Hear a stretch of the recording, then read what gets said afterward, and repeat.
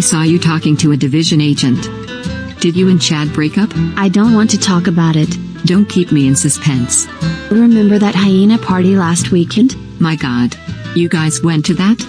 Come on, let's just go, it'll be fun, I promise, he told me. And you believed him?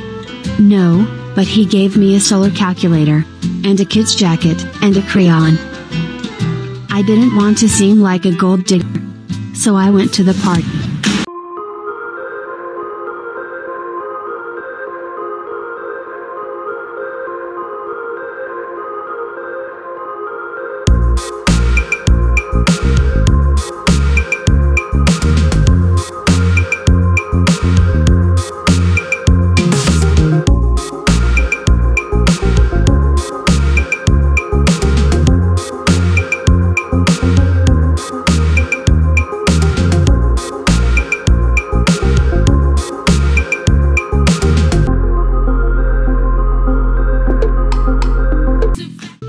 So what went wrong?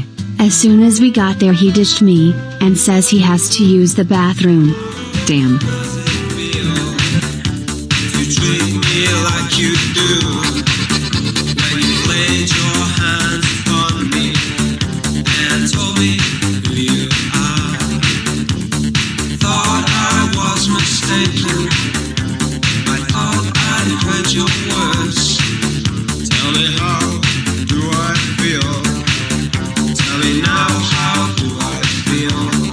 Some Rikers creep showed up and kept trying to fuck me as well.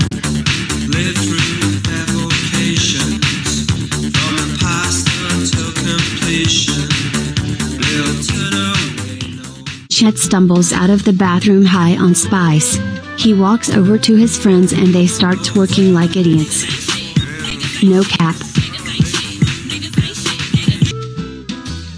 Once people smelled the spice and saw the twerking, everybody panicked and ran for the doors. I was like, fuck this, I'm out. You actually left him there? Yes, but I filed a search and rescue request the next morning. So they actually found him? From what I heard at the campus, the division went in and killed a bunch of people to rescue him.